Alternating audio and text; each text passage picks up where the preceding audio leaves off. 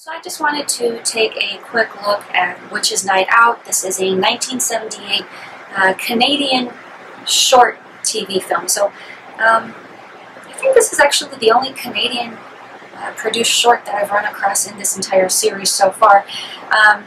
But this is also, this was premiered on the NBC network or channel, and then of course this is also considered a sequel to the 1974 special, The Gift of Winter.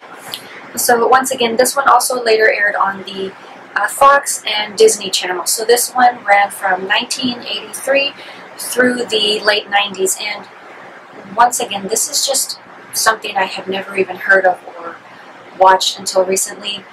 This has a very, I guess you could say, unique or different art style. You have, I guess you could say, abstract-ish people. You've got pink people, green people. You've got a pink lady who looks like she has a pom-pom head. It's kind of weird. For the most part, yes, I guess you could say the doodles are fairly crudely drawn. The voice acting is decent, but it's more the, I guess you could say, the style of the drawings that did not interest me. I just thought they were just pretty fun. But this one features two children. They're out trick-or-treating. Obviously, they're disappointed because obviously their neighbors recognized them. No one was scared. Obviously, one child went as a ghost, the other one was a werewolf, and later that evening when they return home, they're just kind of pouting that they didn't scare anyone. And apparently a very bored witch overhears this, so she makes it over to their home, and with her magic wand, she turns them into an actual ghost and an actual werewolf. The babysitter's kind of like, whoa, hey, chill out, you know, I'm taking care of these kids, I'm responsible here. And then I guess he just kind of figures, oh, well, whatever, you know, I'll be Frankenstein's creature, that seems cool. So they go and they crash a party, which ironically happens to be held in her home, which was assumed to have been an abandoned house.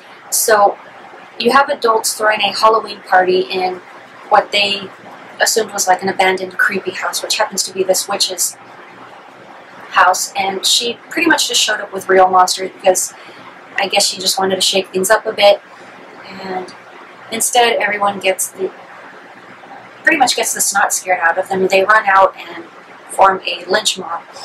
In the middle of this, there's a woman who somehow randomly gets the witch's wand stuck in her hair, and she's concocting all of these disgusting food creations and pretty much just destroying the town in her mindlessness. So obviously, due to all of this action, I guess you could say, the witch is able to follow and retrieve her wand. As punishment, she turns these two idiots into actual monsters, and they're about to be torn to shreds by the town people before she changes them back. And she fixes all of the mess that had been done, and you would assume, well, they would have just turned on her and attacked her as well, because people are just morons.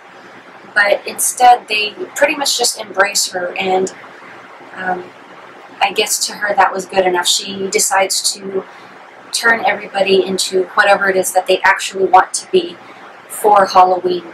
So I guess that in itself was just kind of interesting. You've got this very goth mother running around doing all of this random stuff, but I really wasn't too impressed with this one. It's not a film that I had ever heard of. It is fairly short, once again, a very basic plot, but then again, when you're working with shorts, you really don't have much time for a complicated story to begin with. But, yeah, I wasn't really too crazy about this. At one point, there was a remastered version that was released through Mill Creek Entertainment. This was also on a set of various other Halloween specials.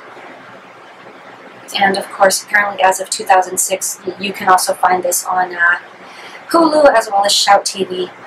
But yeah, I mean, I really wasn't too impressed with this one. Didn't think too much of it, but you know, definitely a time killer. If you have nothing better to do, give it a whirl. Feel free to share your thoughts, and I will talk to you later.